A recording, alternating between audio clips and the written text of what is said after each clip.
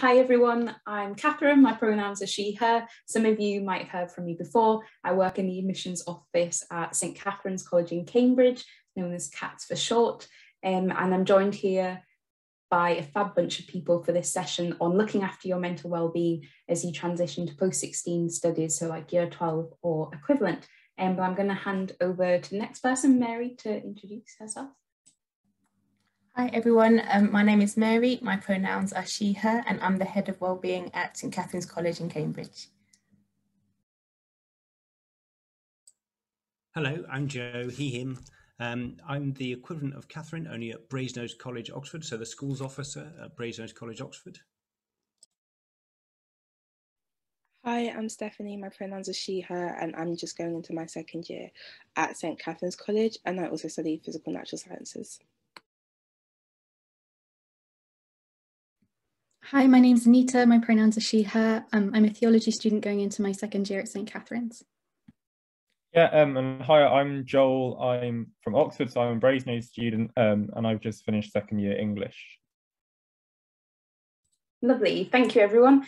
Mary's going to be leading this session, but I just wanted to quickly say that we'll mainly be using the Q&A box to kind of interact with you, so you can ask questions on there anonymously if you prefer, and we're going to have a Q&A session at the end. But now I'm going to hand over to Mary. Thank you, Mary. Wonderful, thank you, Catherine. Great, so let's get started. So we're going to be thinking about looking after your well-being as you transition into post-16 studies, and hopefully it's going to be a really informal and informative session. It's going to be a chance for us to kind of share our experiences, our ideas, and I can share some of the theory around what happens with transitions and why our well-being can be impacted by transitions as well.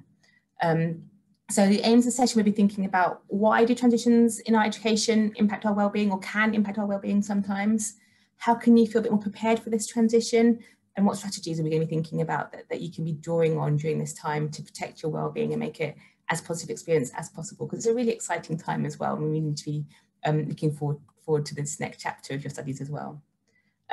So please do participate. It's really important that you are going to get very bored if it's just me talking at you, which is why we have this panel here of expert students to draw on as well. But please put in your questions, your comments. Hopefully we can respect each other's views and opinions and make it kind of be like a safe space. Please take care of yourselves, because we're talking about mental health, and that can be a tricky subject to think about together. And please seek support if you need to. And the very last slide we'll be sharing is places that you can get support if things have come up during this session and you want to talk to someone with some professional training behind them as well. Okay, so without further ado, we're going to be thinking about mental health. And what is it we mean by mental health? Well, I think the first thing to think about is that our mental health, our mental well-being aren't static things, they're on a continuum. And I really like this grid to show us that actually we can have a diagnosable mental health problem or illness and still experience positive mental health, positive mental well-being, and vice versa as well. So when we're thinking about transitions, I think it's very unlikely we're going to be on one static point for the whole transition. We may all be somewhere on that continuum and shift during a period of time. And that's healthy and that's normal, actually, if we experience some sort of shifting. But often it's to do with how we feel about the challenges that life might present to us, and how we feel, how daunted we feel by them, which can impact our sense of well-being and impact our mental health. And so preparing for those transitions can be really important in protecting our well-being during these times as well. But I think the takeaway from this slide that I wanted to share is actually it's really static, it's really fluid, and it's really important for you to be thinking about, for you, what are your kind of red flags or early warning signs if you think your mental health is being impacted negatively, and where do you go with that? And also to know that we can experience positive mental health even when things feel quite difficult, and therefore it's not a binary thing. Okay, let's move on.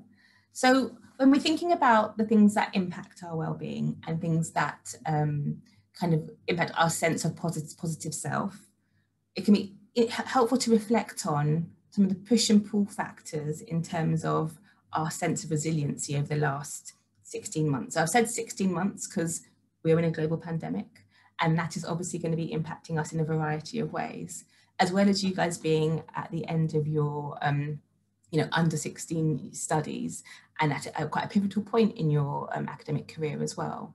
And so it might just be helpful just to take a moment, just to pause and to reflect, and for you to be thinking about, if you were to be thinking about yourself on the continuum of mental health and well-being, where would you put yourself at the moment? And what are some of the things that may be impacting where you are on that continuum? So I want to just, and this was ideas off the top of my head. So I'll be interested to hear the panel's views on things that might be impacted well-being as well. And if you want to share things that you think might resonate with everyone else here, please feel free to pop them in the Q&A box. But these are things that I came up with that might be impacting our sense of well-being at the moment.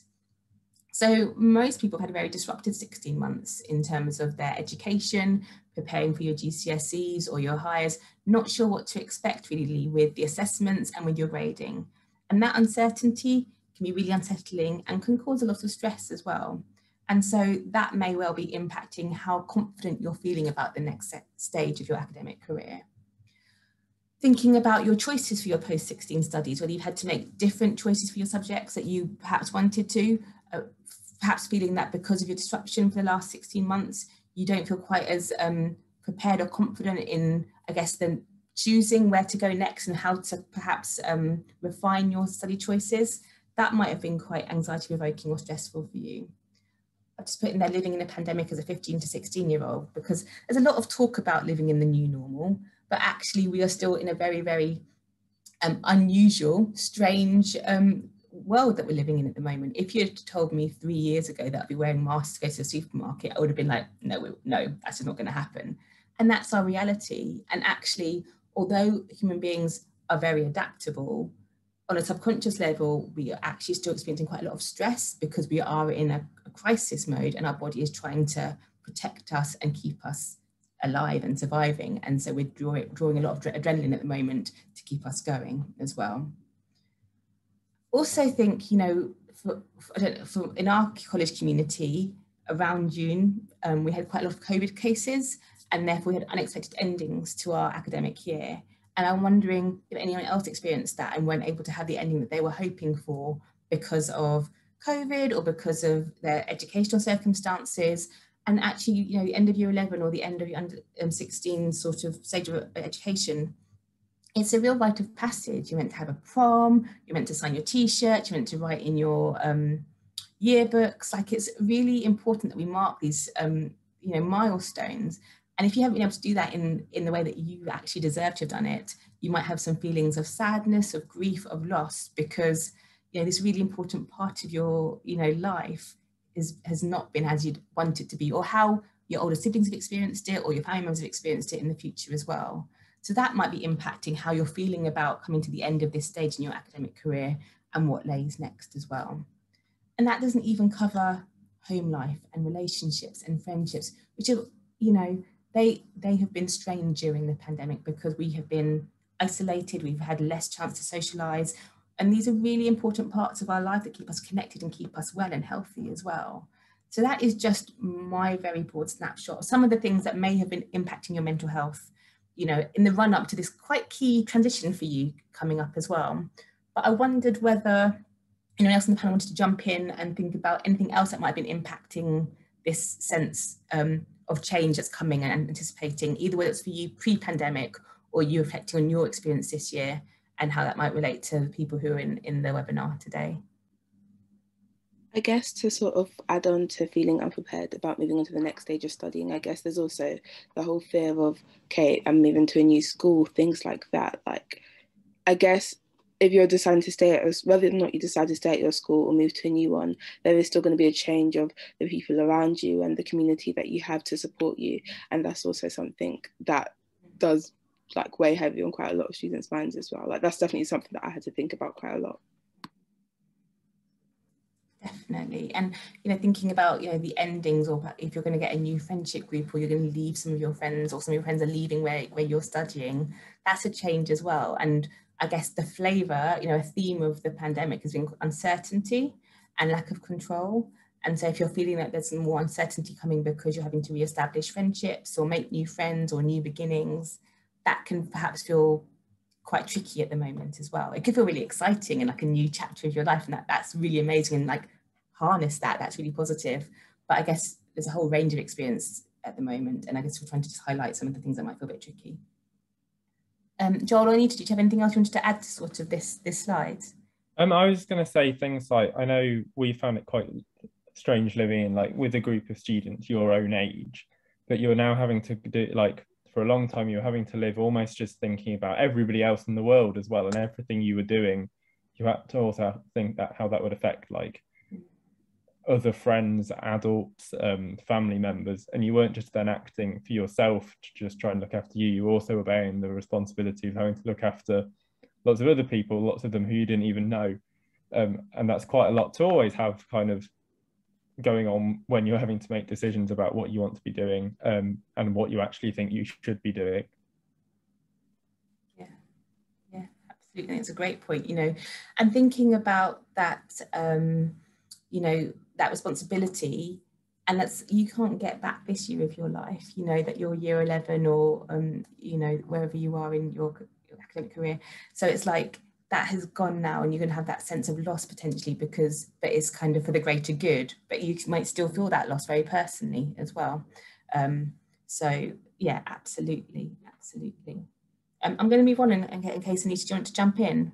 I was just going to say something I found really challenging this year was the sort of the threat of isolations. I know it's a relatively small thing in the grand scheme of things, but actually that was really stressful, you know, not knowing, particularly towards, like you said, for us at the end of term and the beginning of our first term as well, you know, are we going to be around next week? Are we going to be able to do the things we planned on doing? You know, is life going to abruptly stop, and how is that going to affect you? And I know in schools that has been something that's a real theme, so I can only imagine that that has actually been a real challenge. I mean, I can't even imagine having to sit, you know, mock exams or real your kind of your internal assessments this year with the threat of perhaps having to do it from home because of self-isolation, your bubble having to be isolating as well. And that layer of stress and uncertainty, I think it can sometimes feel like because of where we are in the pandemic, it's no longer okay to feel stressed by it. But actually, I think the longer we're in it, the more stressful it becomes. And we should internalize that a bit more and a bit more. So I think if we're reaching a key kind of trigger point, like a transition, we may be experiencing some of the stuff that we've just have felt like we've been containing for a while, and it actually just overflows a little bit. So yeah, so those are some things to think about, to reflect on, think about where you'd be putting yourself on that continuum, and thinking, you know, again, what we're coming to is thinking about the ways that you protect where you are and try and maximize the positive, I guess, and looking after yourself in that space as well. So why is it that transitions and wellbeing are sort of a package that come together? And I would say that in my career working in wellbeing in education, transitions is always a key point that we talk about, because we recognise that change can be very difficult. And as human beings, we quite like certainty, we quite like routine, we quite like knowing where our support structures are and how the land lays. And when things change, particularly when you think about a transition to university or transition to a sixth form and to a new sixth form, you're having to restart a lot of the things that you know, where to get support and how to look after yourself, and where your friendship groups are, and all those things that really help us feel supported and positive in our mental health can just feel all stretched. And if that happens all at the same time, that can feel quite overwhelming. And so thinking about the transition, thinking about things that may well change for you in the transition, this is just me sort of putting my ideas out there, and I'd really love to hear if you've got other ones to add to it. But I was thinking about, you know, your friendships might be changing, whether people are doing different subjects to you, so you might be in the same classes as them anymore. They're changing establishments, you know, going to different sixth forms or different schools. If they've left to go into the working world and you won't be seeing them in school as much anymore, you know, those are all big transitions to navigate anyway, let alone when we've had a pandemic and you may not have seen them as much and had that sort of a memory making time in your last year at secondary school. Thinking about teachers, you know, well, before this, I worked in a sixth form, and actually establishing relationships with teachers as a sixth form student can feel quite different to being, you know, in year 11, because their expectations around you and your independence may change and shift a little bit. And I actually found that the students who had been at year 11 at the school and then went into sixth form found that harder than perhaps the new incoming students, because they had this relationship already, and then it shifted kind of overnight over summer holidays, and it felt a bit tricky to adjust to. It took time when they got there, but just being aware that that's another change that you're navigating as well. I picked your daily schedule because I thought, you know, how you get to sixth form might change, you know, whether you're walking, getting new transport, how early you have to get up in the morning, all that sort of routine stuff, you know, that actually can help us feel quite grounded and prepared for the day. We might be finding our feet about, again, around that in September as well, and that's something to factor in. I put independence. I know that often in sixth form you'll have free periods, you'll have to self-manage your work a bit more, you'll have a bit more expectation around being more of a young adult in your educational setting as well. And that can feel a bit daunting navigating. It can be really exciting as well. Like free periods to go and get McDonald's at lunchtime, like amazing. But like coming with that, like how do you navigate that time and use it well and make sure that you get all your work done, as you know, in the increased time, can feel a bit daunting. And workload, you know, I think there's acknowledgement that there is a step up between GCSE and A levels or wherever you are, wherever you're going. And so thinking about how am I going to manage that, like particularly given the disrupted kind of year and a half, what does that look like and how can I prepare for that? I think that can feel quite daunting.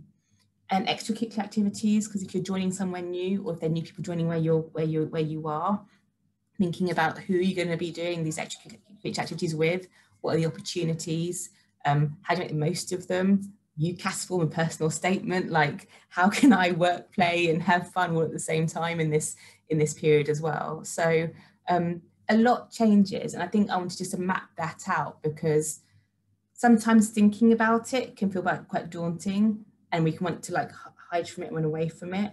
But actually if we think about it and kind of like focus on it and make some plans around it, that can be really empowering for us and make us feel far more prepared going into the next chapter as well. And so thinking about what do we do if we know these changes are happening and how do we navigate it? Because actually what we're aiming for is for you to be starting in September and feeling prepared and confident and not with a false sense of expectation about how it's going to be, whether that's really positive, really negative, but actually feeling like regardless of what's coming my way, I know that I've got some tools in my toolkit from looking after my emotional well-being that I can navigate it. And if I can't navigate it, I know where to go to get the help to navigate it.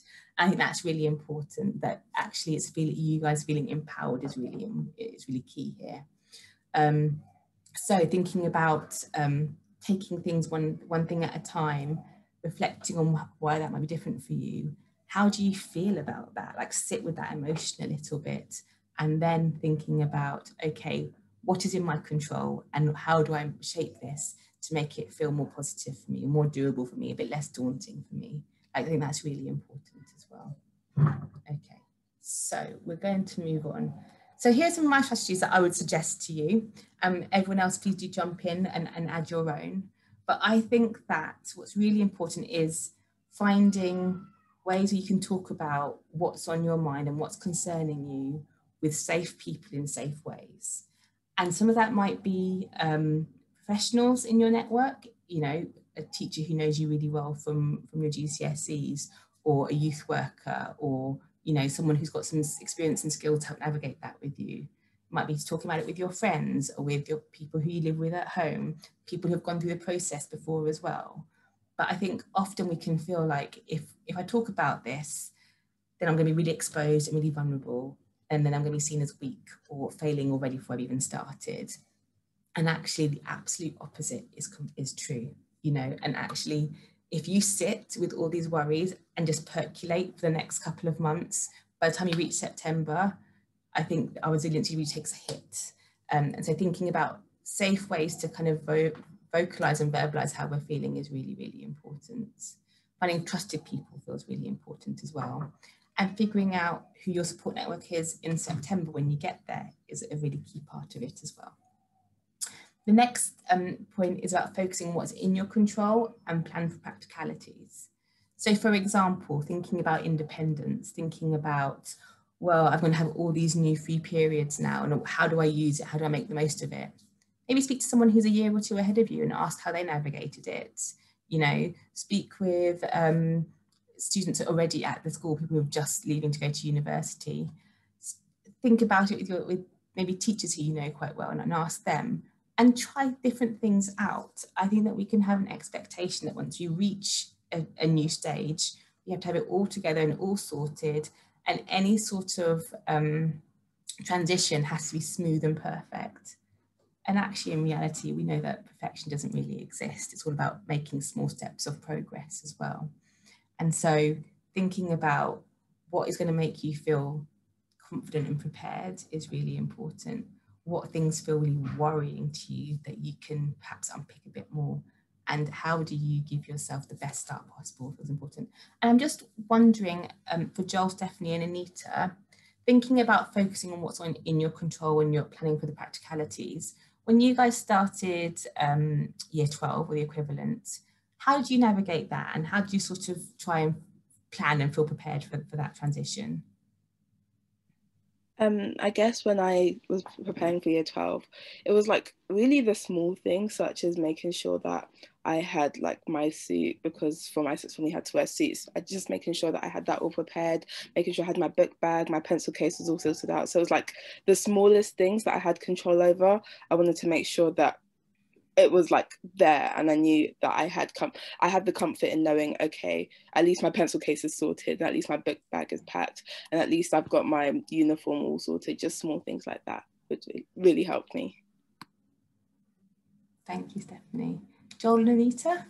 I'd say, I think if anyone's worried about work, just doing a functional minimum is always nothing to be worried about. As in, if they told you to read this, I did English A-level. If they've told you to read a book, try and read the book. That's what I looked at it. I was like, I don't need to get ahead at this point. I've got a long time that I'm going to be working for 2 years over these subjects.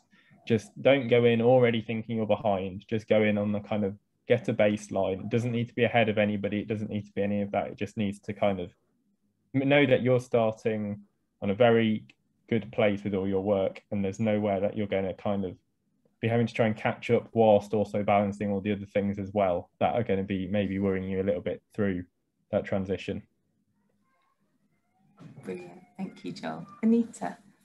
I definitely agree with Joel there. I remember, I think I got a bit panicky and over-prepared, and what hit me very quickly was the realization that all the teachers are assuming you haven't done the work, and I think they probably will do, especially in the instance of the pandemic. So actually, if you can do a tiny bit, that's a bonus. It might make you feel a little bit more comfortable in the next couple, in the first couple of weeks of term. But if you can't, they will not assume that you've done it. So really don't worry. And actually sometimes for, sort of science and maths and things like that, it can be helpful to get it from a teacher first rather than to sort of muddle your way through it and not really know what's going on. So that would be my advice. And as someone who wasn't particularly good at anticipating that there would be things I couldn't control, I kind of forgot that life happened in sixth form. So I was sort of very geared up to do the work, but I was not ready to deal with the fact that actually, oh, I'm an adult now and, my life has changed quite a lot. I would say just be prepared for that. You are moving into a different phase of life, not just a different phase of school. Your relationship with the people in your home might change. Your expectations and responsibilities might change. You might be getting like a part-time job.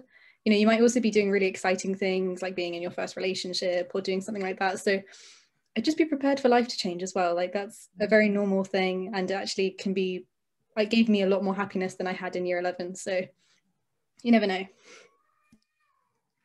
Yeah, I think that's really great advice as well. Like, change doesn't need to be scary or daunting and overwhelming. And that can be sometimes our initial response to it. Like, oh, everything's changing and I don't know how I feel about that. But with it comes so many opportunities and yeah, a newness that can be really exciting as well. And I think it's really great that in what's been quite a difficult year and a half, you have a sense of newness and adventure and excitement and opportunities that you really deserve and you've worked really hard to have. So to put yourself in a place where you can receive that feels really important as well. Yeah, absolutely. And I've put on, going back to my slide, prioritize things that look after your well-being, because what I've noticed is that when we get to a transition and we get to a new kind of phase or new chapter, we can often throw out all of the things that we know work for us in terms of looking after our well-being or protecting our mental health, and think, I've got to be here, I've got to work really hard straight away to make sure that teachers know exactly how smart I am. I should be going to all the social things so that I can meet as many people as possible, make as many friendships as possible. And you put yourself under so much pressure straight away that actually you burn out within a month or 6 weeks. The first half term is amazing, and then you realise you just can't sustain that anymore. So the things that you have been cultivating, if you have been cultivating during the pandemic, the things that you know pre-pandemic, looked after yourself, whether that is exercise, getting 8 hours sleep, eating well, seeing friends for quality time, all these things that we know, having a sense of connection and purpose, that are really great for our sense of self. Please carve those out once you get to this sixth form or going back into, you know, post-16 education. Carve them out and prioritize them, because they will be the things that sustain you if things feel a bit overwhelming whilst you adjust to the change. And whenever I have a transition, you know, whether it's work or in my personal life, I make sure that I keep one thing that I really enjoy consistently during that time, because I know that even if I've got like a really overwhelming day and everything feels new, I can come back to something I know is good and I know is positive for me. And that consistency, I find, can be really, really helpful during a time when it feels like everything else is changing as well. So I would say, don't throw, what's that phrase? Throw the baby out with the bathwater. Keep the things that you know are really good for you, and then maybe adjust them over time as well. And you can kind of let go of the things that are no longer suiting you when you're in this new kind of phase of life. But during that transitional time, I think it's really important to have some continuity in some way, shape or form. Joel, Stephanie and Anita, just thinking about things that kind of protect your well-being and things that you may have prioritised as you started year 12 or started university, and that's a similar sort of transition. How did you navigate that in terms of looking after your well-being and strategies? I guess when I started year 12, like I was really into netball back during secondary school, so I made sure to be on the netball team during year 12 and just sort of continue with that, just so I had some level of consistency. And I also did gymnastics back in secondary school, so I made sure to look for a gymnastics club that I could take part in. So just trying to keep as much entertainment that I had from my old life, just trying to keep that going through, that really helped me a lot in terms of managing my mental well-being. Brilliant, thank you. Joel, have you got anything you'd like to add? I'm quite a keen runner, so again I kind of did sport, and I just like being able to, I used to just go out running on every day on my own. It's kind of a space in which I could kind of think things through, just clear your head, kind of get outside, get some fresh air. Everything goes a little bit slower. No computers, no devices, and I've even kept like keeping it up whilst we've all been learning online. I found really good, because just to take your eyes a bit away and be able to look at some trees in the distance, I find is a very good way, just kind of calms you down. It's less buzzy. Yeah, no, I think that's brilliant, and that the sense of space that creates for you is really important as well. I think if you've had like a really intense day, to reset is really great. It's a real gift that you can give that to yourself. Thank you, Joel. Anita, is anything you wanted to kind of throw in the mix? I didn't do a particularly good job of looking after my well-being in year 12, to be honest, but I did a much better job moving to university, and I really was just kind to myself. If I needed to do something other than working, I did it. So for me, I also really enjoy running by myself or with friends, just getting outside, you know, even if you're not particularly sporty or whatever, just moving your body outside is a really great thing. I also love cooking. I take the time to do that. It's just a creative thing. So anything creative that you enjoy doing, I think is actually really worthwhile and really valuable, because it makes you think in important and different ways, which I think is something I missed a lot through my academic career. And yeah, just actually taking time to spend time with friends. It is just as good a use of your time as doing work or reading or anything like that, if not more so, because you know you've got to do things for your mind and your soul. So yeah, I would just say really do take time for it. Schedule it in if you need to, like you can put it on a timetable, like actually make a slot for it and do it. I think sometimes it can feel like doing all of this sort of the self-care can feel quite extravagant, and actually it's a luxury and we don't need to prioritize it. But I think that actually it's really fundamental for us to kind of keep on going and maintaining ourselves and our well-being. It's an investment in ourselves and our, not our happiness. I think happiness is something different, but you know, it's an investment in ourselves and keeping ourselves well. So I think, yeah, that's really important. Joe, I noticed your hand was up. I was just going to chime in. I just listening to your brilliant kind of self-care options, and my main self-care thing over all the, because I'm completely ancient, all the transitions I've been through in life has always been just watching random sports. And I just think the Olympics right now, if you want to feel good about the world, then just the amazing random sports that are on right now that you can get completely engrossed in, like mountain biking I was watching this morning, and a lot of taekwondo, although we keep losing, so maybe that's not the best one to be watching right now. But just there's, wherever you are in the world, whatever stage you're on, there's always something you can totally zone out to. And for me, that's sport. And now have YouTube, you can just re-watch stuff that you like. So yeah, I think there's an amazing kind of comfort in sport, and just the fact that the narrative is you never know what's going to happen. It's just really great to lose yourself into sport. So that's my top tip. Amazing. That's a great top tip. I watched Tom Daley doing the diving and was like in tears, like, oh, like, didn't know what hell was happening there. It was really exciting. I think that's really good. And I think, thinking about carving out this time and why it's so important, I think particularly given, the year that you guys have had, giving yourself permission to rest this summer also feels quite important as well. Like, I think it has been really quite relentless, and it can feel like, oh, but I've got to prepare myself for what's coming next. I need to be doing my reading, I need to be doing my activities. And if you've been set work by your sixth form or kind of for your post-16 studies, do it. But also know that you have worked hard enough this year, you have given enough this year, and you deserve to have that break, and you need to have that break. So if you can do things that really feed your soul and bring you joy this summer, it's been so hard to find those spaces in the last 16 months or so. Topping yourself up and your resiliency up by really positive experiences this summer is going to be really key, I think, to looking after yourself going forward as well. I often think about if we were a car and we had a fuel gauge, what are our kind of early warning signs as we get to feeling quite empty and our kind of sense of well-being is less positive and more negative? What are those things in ourselves that tell us that? And how can we respond to that in a positive way so that we can top ourselves up again as well? And sometimes that's speaking to a professional and asking for some therapeutic input or more structured support. Sometimes that's, creating spaces with your friends, with your family, where you can kind of unpack what's going on. Sometimes that's doing things for you that make you feel really empowered and positive, whether that's sport or creativity or things that really kind of, bring you joy, I guess, as well. And so my last point on the slide is about being realistic and compassionate. And I've put those on there because often our expectations can be something that kind of trip us up a little bit as well. And so if we have had a tricky year 11 and it feels really important that year 12 goes well, we can put so much emphasis on it having to be exactly what we need it to be. We don't leave space and opportunity for what it's going to be as well. And it's being absolutely fine if it's different to what you expect. It's absolutely fine if you get into the subject that you've been waiting to study for the last 4 or 5 years and it's not what you expect it to be.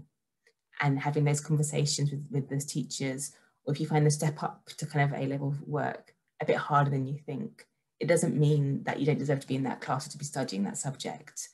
And I think being open to the possibilities of what that could be like, and saying that whatever happens, like that's okay, and we will have a plan to work through that, feels really important, and having a very fixed and fragile outcome that needs to happen for it to be the right thing for you to be doing.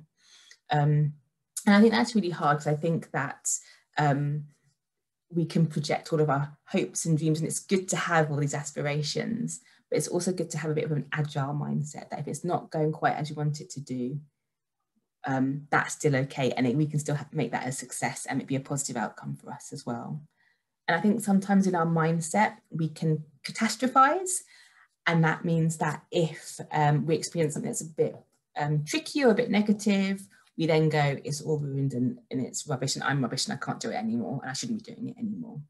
And actually I think it's about giving ourselves that compassionate self-talk of like, well, this is harder than I thought it would be. It's okay that it's harder than I thought it would be. Where can I go and get some support around this as well? And so I think just trying to think about that, prepare yourself for that, build that self-talking at this point feels really important, because then if you do reach something that feels a bit tricky in September, October, November time, you'll have that mechanism of like being really compassionate towards yourself, being really understanding, and allowing yourself to figure that out with the people around you as well. And I was just wondering if there's any expectations that perhaps Joel, Stephanie and Anita have experienced either going into year 12 or going into university, which either they were able to kind of like make sure those expectations are really helpful, really healthy, or were able to kind of modify any expectations that might have tripped them up along the way as well. thinking about, you know, the next chapter of academic study and how they prepared for it? But when I was I was a bit worried because I was like, oh my God, I'm going to Oxford. What are we going to do? It's going to be work, work, work. I'm going to have to be in my room working every day. So I just tried to tell myself that, you know, in the end, like, it is just work. It's just an essay. Like, if you need to put it aside to go and see your friends or have a bit of time away or whatever it is, the kind of, however much you build something up in your head as it's going to be difficult, you can always try and take a step back. And I think with A levels as well, or whatever it is, that next academic challenge can also always be quite daunting. And 9 times out of 10, you've built it up more in your head than it actually will be, and you'll be able to manage the things you do because that's what you did the last time you were worried about something. So just trying to basically make sure your expectation doesn't get away from you, and you can kind of go, actually, no, it's going to be all right. We'll be able to keep doing everything else. Yeah, I completely agree with what Joel said. I definitely had like the same sort of realization, but like when I was going to Cambridge, I had the whole mindset of, I'm going to study physics, I'm going to be at the top, I'm just going to like constantly be grinding basically. And yeah, it didn't really pan out like that. But I guess one thing that sort of got me through is like every so often I'd just tell myself to calm down. Like I always felt like I was running a race, but then I was the only person in the race. So who was I really racing against? And it's just a sense of like telling myself to calm down, relax, like things are going to work out. There's no reason why they shouldn't. Even if they don't work out as I thought they would in my head, they're going to work out regardless. So it really is a sense of just calming down, just life is a marathon, not a sprint, all of that, just really taking my time and enjoying the ride. I think for me, when I was going from GCSE to sixth form, there was a lot of talk about like this massive leap that was going to happen from GCSE to A level, and I actually didn't find it for a lot of my subjects, and I think in part that's because of the altered GCSEs that came in a few years ago. But I think also just because people overhyped it way too much. Like it wasn't that awful. Like obviously it's different for everyone, but I think, you know, basic principles still apply. Like just try your hardest to understand things, ask for help when you're stuck. I think just a good piece of advice generally for anyone who's learning anything is, you know, keep making sure every time you leave the classroom you understand everything you've been taught, and go back and ask for help if you haven't, just so it doesn't build up to the end of the year when you're like, there's this whole module I never understood and I didn't bother to like get anything done about it. So that still applies, and everything is definitely manageable, and I can promise that regardless of where you are, if you ask for help, someone will give it to you. So yeah. Absolutely. And I think probably my final 2 points before we open up the Q&A is, first of all, this is what Anita said. Thank you so much, Joel, definitely Anita, for your contributions. That was so helpful. But, you know, asking for help is perhaps the biggest life skill that I encourage people to start practicing as soon as possible. There is no shame in asking for help, and actually your teachers are going to want you to be asking for help. And each school or college or sixth form, wherever you're going, is going to have a network of people who can support you no matter what comes up. And so asking for help and identifying that is really, really important. So please, please, please do that when you get there.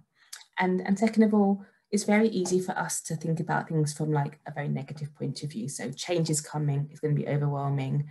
I've got new subjects to study, it's been a pandemic. Like it can feel like it's negative. And actually, if you think about it from a strengths mindset, think about the things that you have learned, things that you have grown, think about who you are and all your positive attributes.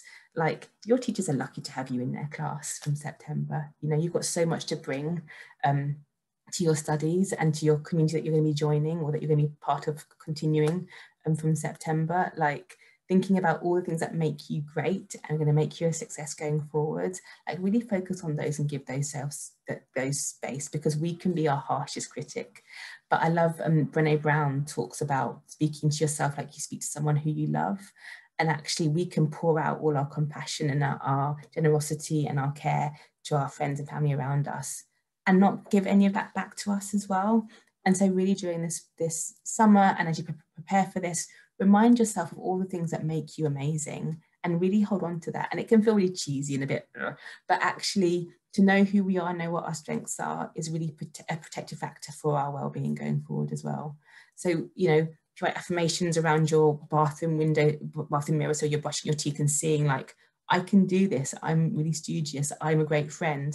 Remind yourself of all these things, because they can get lost when we're very stressed, but it doesn't mean that they're not true anymore. They will remain true, and it's really important to hold on to that as well.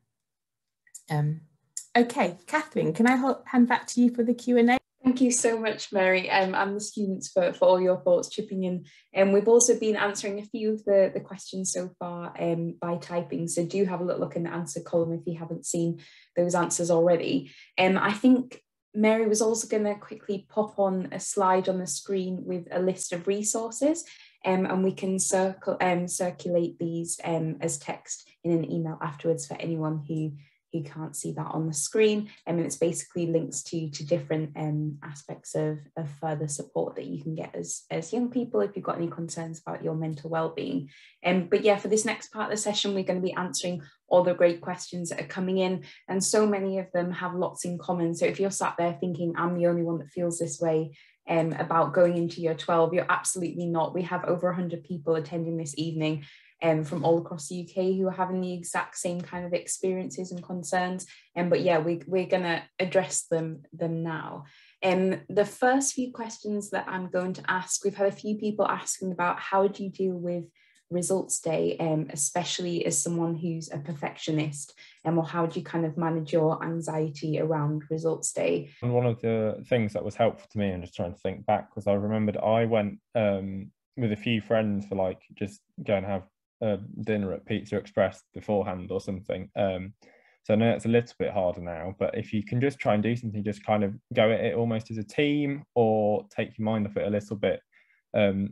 You've already put the work in if it's results day, and it's over a lot sooner and in a lot more nice way than you're going to expect, I'm sure.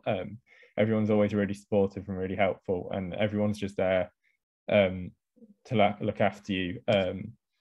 So I think it is tricky. It's not a nice day, and no one ever enjoys results day, especially the morning. But if you can try and kind of just, if you know there's other people who might be thinking the same as you, because I tell you, oh mate, just try and like support each other, and go, yeah, don't, because you're not going at it alone. Everyone's in the same position, and everyone normally comes out of it completely fine.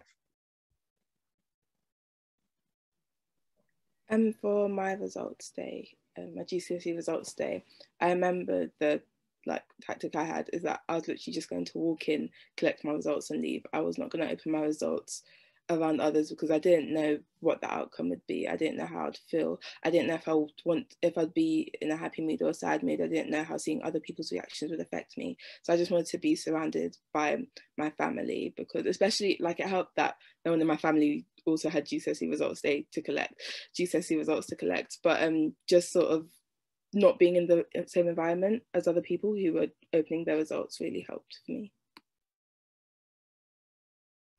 I think something I did that kind of helped the anxiety if your brain works in a similar way, help you. Just know what practical action you might need to take, maybe before, if you're suspecting maybe something hasn't gone quite right, or this was a really tough year for you, just have a little look up and see what's your school's system, who do you need to email or phone or something, and just have that ready. So if it is, for whatever reason, maybe not how you expect it to go, or maybe how it is you're expecting it to go, just that you've got that ready. You don't have to think about it too much. You can just send off that email, make that phone call, and it'll be done. Yeah, I mean, I totally agree with that. So, in my previous role, I worked results day for GCSEs and A levels, and I think it's a really emotional day. It's really quite a heightened emotional day. There's quite a lot of drama that happens. So I think keeping yourself as grounded as possible feels really important, to remember that your initial reaction may not be your final reaction, and to allow that sort of space to kind of unpack things. And if you need to get some space, please do so, and get some support. I don't know how results days are working kind of in the pandemic, but if you're going to be able to go into school and speak with your teachers about your results, that's probably going to help, because they'll have seen all results before and all students before, and they'll be able to kind of figure out with you what the best next steps are. But I think, again, feeling grounded and having a plan feels really important as well. Thank you. And we've also got loads of questions about the step up in workload from GCSE or equivalent to A levels or equivalent, so moving to post-16 studies. A lot of people saying, you know, do you need to revise every day after school? Is it ever okay to be behind on homework, or is that going to like set you back for assessments at the end? And basically, can you still do any fun stuff in free periods or outside of school? Or basically, what is that work-life balance like when you switch to post-16 studies?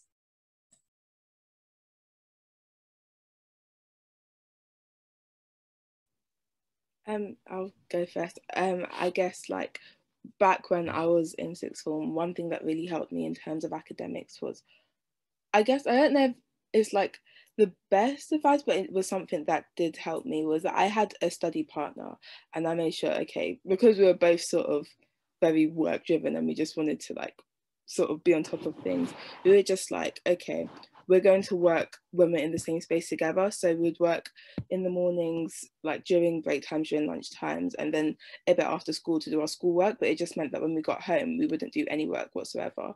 And why I'm saying I don't know if this is the best advice is because I know that for some people, like the break times and lunch times are literally designed for you to have a break and for you to relax, and there's definitely no harm in doing that. Like, do that if that's what you feel like you need, and it all depends on who you are and your work ethic and those sorts of things. But having a study buddy definitely helps in terms of like sort of seeing where you lie, like even if you can't see the whole cohort and see where everyone else is in terms of academics, knowing that you've got someone that's working with you, someone that can push you in terms of how long you study for, how much work you do, is always really beneficial.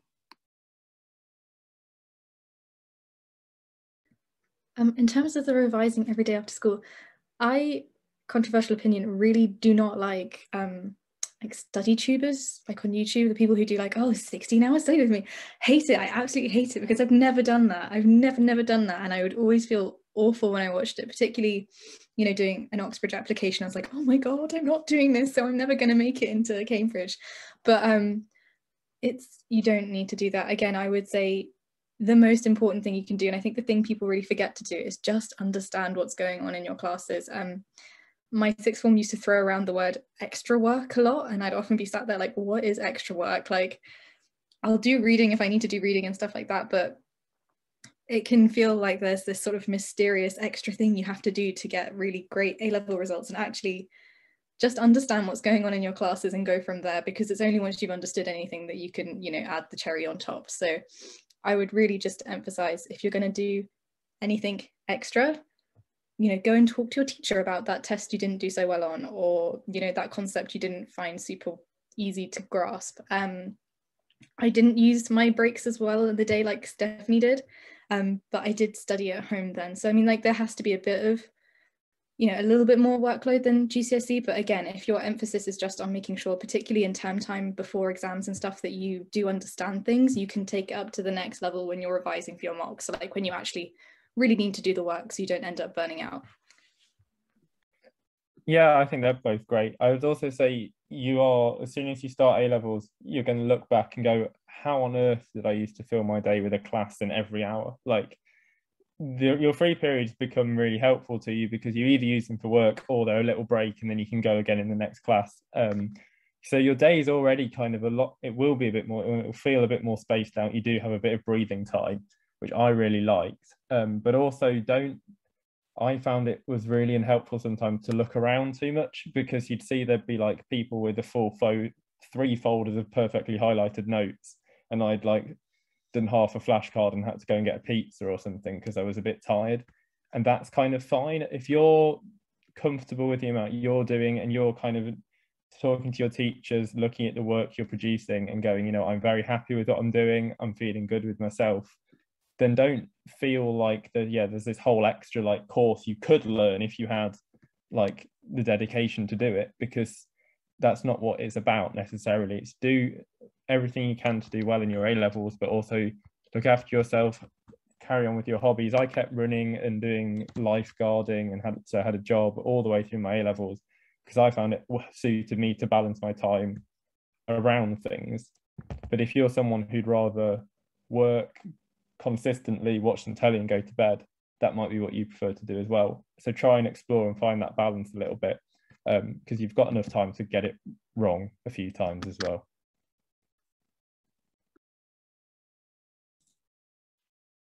Thanks, everyone. Somebody's asked, would the loss of education that most of us have had during this time affect us in the future? So university and jobs and things like that. Joe, I feel bad for you because you haven't spoken in a while, so I might fire this question at you.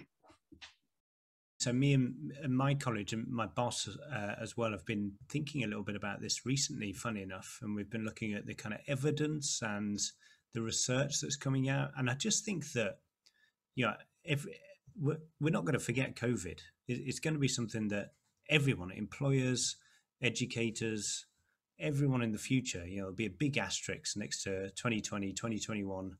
And we'll all know that your education was disrupted during that time. And I think I hope the support and the help and the kind of taking that into account and understanding is just going to be enormous. It's not like a localized thing. It's all across the entire world. So I would feel optimistic. I'd feel hopeful and happy about how we're going to regard the kind of COVID period in the future. And I think we're going to be putting so many measures in place to support and to cater for and contextualize, what you've experienced over the last year or two. And it goes really deep. Like my kids are 10 and 7. And I think we're going to be talking about, the effect on COVID for primary school students as well. So we're talking about decades and decades of, it's going to be a long time till we forget COVID and we stop taking into account. So actually, I would not stress yourself out by that, and I would not feel like you're going to be disadvantaged, and there's going to be all these people who didn't have educational disruption who are going to be ahead of you in the employment market and other things like that. I just feel that we're not going to forget this, and we're going to be taking it into account and hopefully supporting and helping people for many decades to come. Someone's asked, what strategies would you recommend for reducing anxiety about change? So I might point that one at Mary, if I may. Yeah, sure. So I think for anxiety, there's a couple of things. I think first of all, responding to the physical responses to anxiety as well. And so trying to manage, I guess, whether that is panic attacks or just feeling very anxious in our bodies and how that impacts things. And so knowing yourself, knowing the early warning signs or your triggers is really important, and thinking about mindfulness or breathing exercises so that you can bring that feeling of panic or anxiety down if it comes in quite intense waves feels really important. I think sometimes change provokes anxiety because it feels out of our control or really overwhelming. And so I think it is responding to the physical sensations and having a plan around that, but also trying to unpick what is it about the change that feels particularly daunting or particularly overwhelming for you. What are some of the core beliefs that you might be holding that are getting pressed upon when you're thinking about change, whether it is like, I'm not going to be able to fit in, or I'm not going to settle well, or I need to be perfect in my new educational establishment. And unpacking that with someone who you trust feels really important as well, because change is really daunting, and I think it is a natural response to feel nervous about it. But if it feels like the anxiety is perhaps more than you'd like it to be, speaking to an adult in your life who you trust would be a really good place to start, I would say. Thank you, Mary. As a kind of follow-up to that, someone's also asked, how do you deal with feeling like overwhelmed and anxious without feeling like you're ignoring it or pushing away whatever's bothering you? I'd also love to hear the answer to this, Mary. Well, I think it's a really fine balance, isn't it? Because I think that we can sometimes, as a response to protect ourselves, we do push uncomfortable feelings, thoughts, behaviours away because that doesn't feel safe for us. But I think there is a skill to be learning about sitting with things that feel uncomfortable and saying, I know this is uncomfortable, but I also know it may not last forever. And therefore, if I look after myself during this period of feeling uncomfortable, it's going to pass in some way, shape or form. There's a really beautiful quote from Matt Haig, and he's written Reasons to Stay Alive. And he talks about our moods being like the weather. And so some days it is raining, some days it is sunny. It doesn't mean that we are the rain or that we are the sunshine. It's just the environment around us that's impacting us as well. And so trying to separate, I guess, what you're feeling from who you are is important. We experience a whole range of emotions throughout the course of a day, throughout the course of a week, throughout the course of our life, and allowing ourselves the space to move through those emotions feels really important, and not to attach ourselves meaning to that emotion, I would say. I think it's a really tricky skill, and I think that it takes time, but I think knowing that if you know how to look after yourself in those moments, that's the most important thing, I think, and things will subside or feel less intense in time as well. Somebody said, will it be likely that the start of year 12 will be online? Since I think it's quite worrying that that might make it harder to meet new people and to learn new content. Obviously at the moment it's so difficult to know whether things are going to be online or not, but Joel and Anita, especially Anita because you're a first year, I'm not sure about you, Joel, but you'll have had to get to know a lot of people and deal with a lot of new content online. How did you find that this year, and what advice would you have if that's what happens to these people going into year 12 and equivalent? Well, I mean, for me what was really strange was my degree is very small, so Cambridge is like lots of different colleges, so I'm one of 2 people doing my degree at my college, so I actually didn't meet anyone else doing my degree until this term, which was really, really strange. And I would say there are definitely benefits to working online. I really enjoyed having recorded lectures. I really enjoyed being able to take my time with things, and in terms of getting to know people, it's always really strange because whenever I pass them on the street, I don't know whether I should acknowledge that I definitely know who they are because I've definitely seen them in loads of lectures and classes. But it's really weird. It is really, really weird. And I definitely empathize that it's not the most natural learning condition, but I think it is possible to still learn well. I've found other ways to socialize, even though I have met some fellow theologians recently this term. You know, I think if you're worried about learning online, trying to find extracurricular activities, maybe even outside of school, if your school's not offering anything in person, you know, whether that's maybe like a sport that's in your local park, or again, I'm a big advocate for doing creative things, so maybe like a crocheting club or a knitting club or something.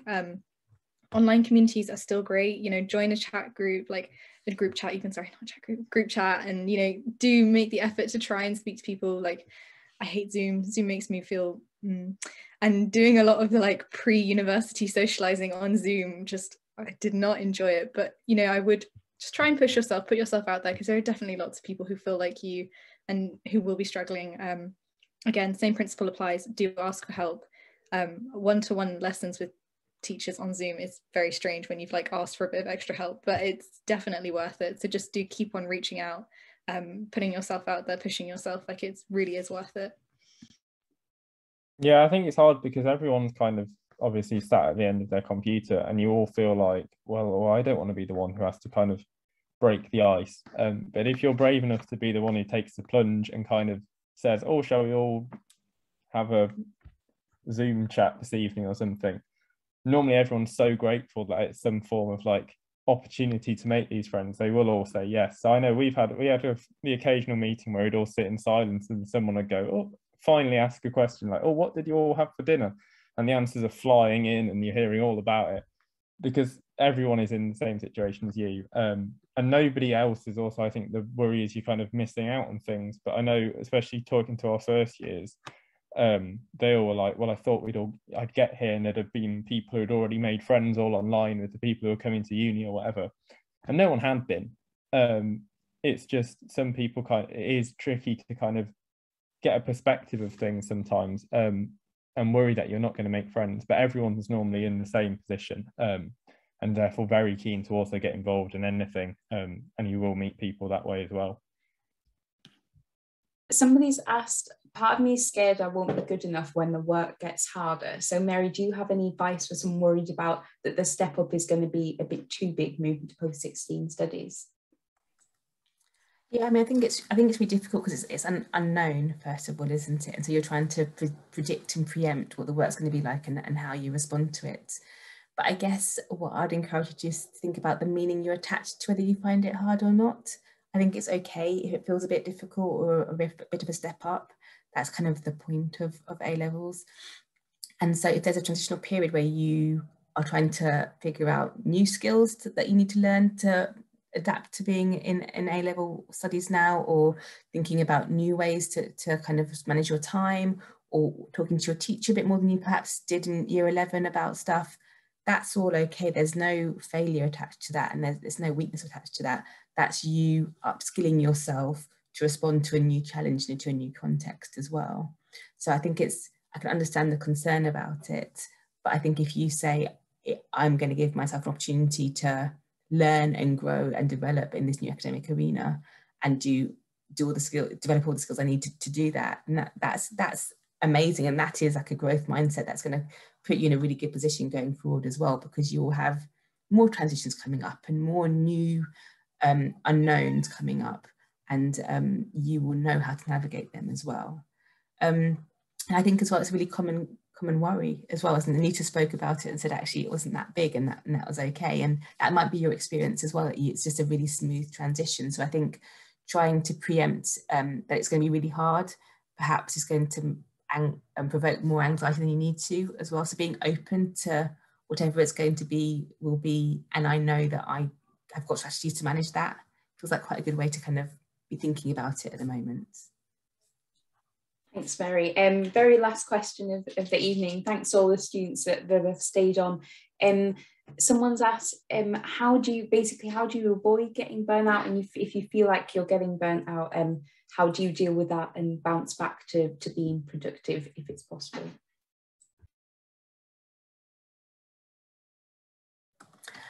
For me, I think burnout is perhaps trying to think about balance.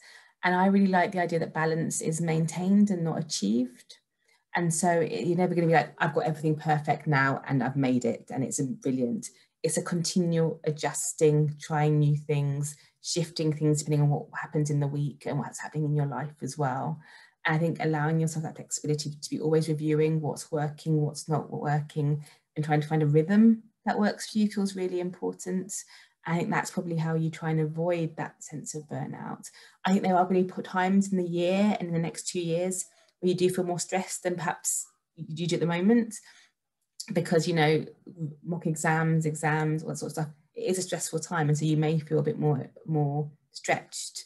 And that's also kind of okay, as long as you can look after yourself for that kind of finite period of time in your studies.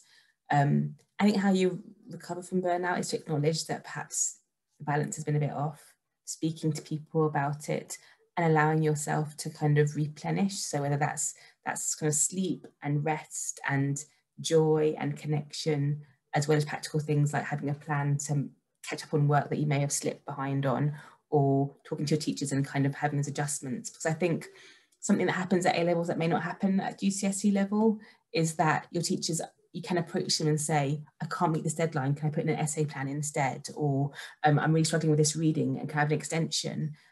Because you're a bit more independent and because you have that different relationship with your teachers, they can accommodate that most of the time as well. And it's having that kind of honest conversation that's really important as well.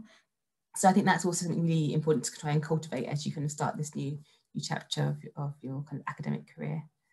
I've spoken too long. I'm going to hand over to Joel or Anita if you've got any. Yeah, no, it's all very good. I was going to say, it's quite like, obviously I study one subject, and it's a subject I love the most in the world. So it can be quite tricky to think, when it's something you know you really enjoy, why do I not want to do it as much all of a sudden? And I remember having that feeling with A levels, like I really like what I'm doing, but I'm just far too tired to do it. And sometimes I've typed it a few times, but try and just do something which is kind of connected, but you're not going to be examined on it. It's got nothing to do with your essays or your homework or anything. Just try and, if it's like, for me, it's go and read a book that has nothing to do with my degree, but it's just fun. Or like, yeah, watch a documentary, you know, you're going to enjoy, or something which might kind of try when you're feeling a bit more ready to get that spark back, because it's not that the thing you've suddenly turned away in disgust of something. It can just be you've just done too much of it all of a sudden. So trying to forget the love back for like the subject you properly enjoy is often just, yeah, try to find why you enjoy it again. And I find that's a good way to kind of pick yourself back up and get going. I would say for me, burnout didn't actually look like my grades plummeting, which might be the case actually for a lot of people as well. For me, my academic work is usually the last thing to go. So I think it's just as important to pay attention to when you're not doing the little things that you used to do for yourself, or when you're, when you're struggling, but it doesn't necessarily look like it to any of your teachers. And, what I had to do at that point was go up to a teacher and be like, I know nothing looks like it's wrong, but it really is wrong. And they actually fully empathized, and they actually had noticed that something was up. It wasn't just all going on in here. So you just pay attention to all the bits of your life. Like, I know school feels like the most important thing, and it really might be in your life, but it's not. It's going to end very soon. So it's really important to work out how you can look after yourself as a human being and find times to do things that are just for you. During the summer of pandemic, I just ended up doing a lot of things I hadn't given myself permission to do in ages, like art and reading books that were completely irrelevant to anything I needed to do in life. And actually, I found that those made me feel far more secure in who I was and what I wanted to do and all of those sorts of things, which is actually honestly far more fulfilling and makes you feel far more grounded as a person. So really make time for those things too. Thank you so much. We've had so many excellent thoughts today from Mary and Jo and the students.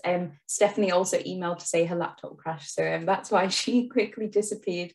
But thanks so much to everyone who's attended this evening and asked all your brilliant questions. This is the start of the summer for you, like we've been saying, take a bit of a break.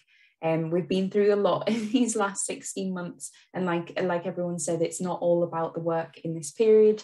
I popped a few links in the chat there to Jo's college, the Instagram, to where you can chat to some CATS Cambridge students, and also to the website where you can find recordings from our webinars in this series. If you've come along to lots of them this year, thanks so much. We hope you've enjoyed them. If this is your first one, welcome. Check out our website and have a little look at the other kind of webinars that we've run, and we hope you'll find those useful. And Jo and I will be in touch at some point via email with resources and events in the future. Thanks so much, Mary, for leading this session. Thank you everyone for a lovely evening, and thanks for staying over. Have a nice evening. Bye everyone.